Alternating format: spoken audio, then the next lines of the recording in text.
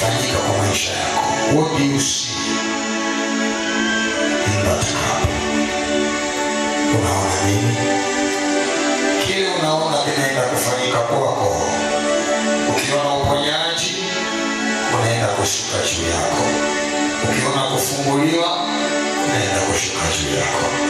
Ukiona kazi, unaenda kuipokea. Kitabu cha Mathayo 26:26. Unaweza ukashika mwili wa Yesu.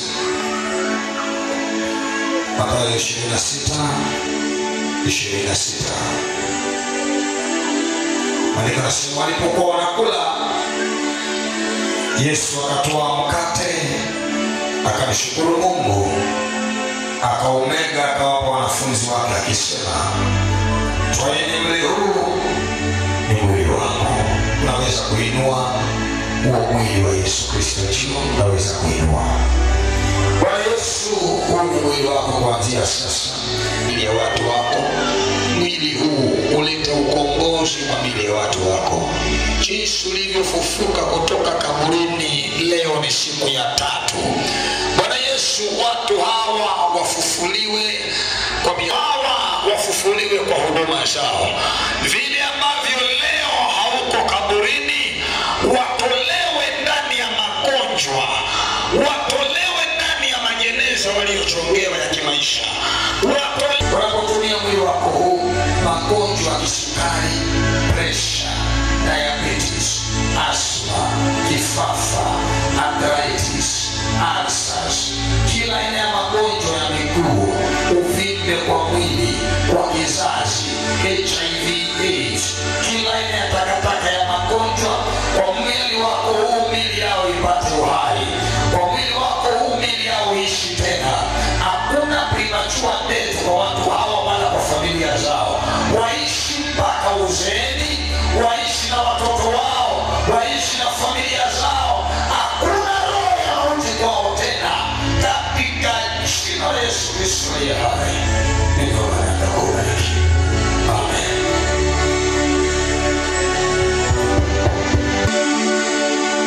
Kisha akatoa kikombe cha divai, akashukuru, akawapa akisema, kunyweni nyote, maana hii ni damu yangu inayothibitisha agano, damu inayomwagwa kwa ajili ya watu wengi ili kuwaondolea dhambi. Unaweza ukainua hiyo damu ya Yesu Kristo.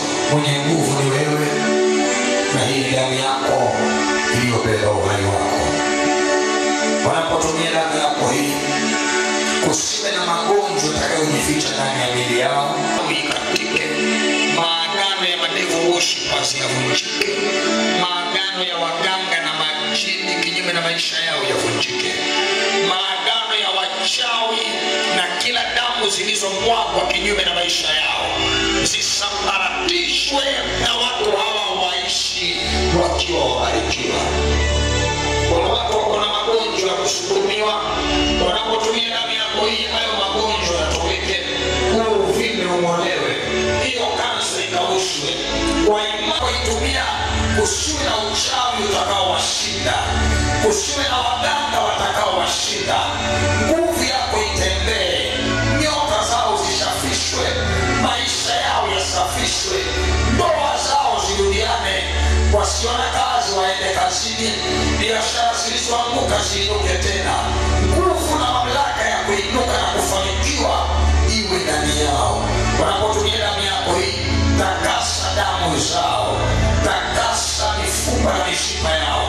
Mifupa iliyovunjika irudiane, damu zilizopungua ziongezeke tena.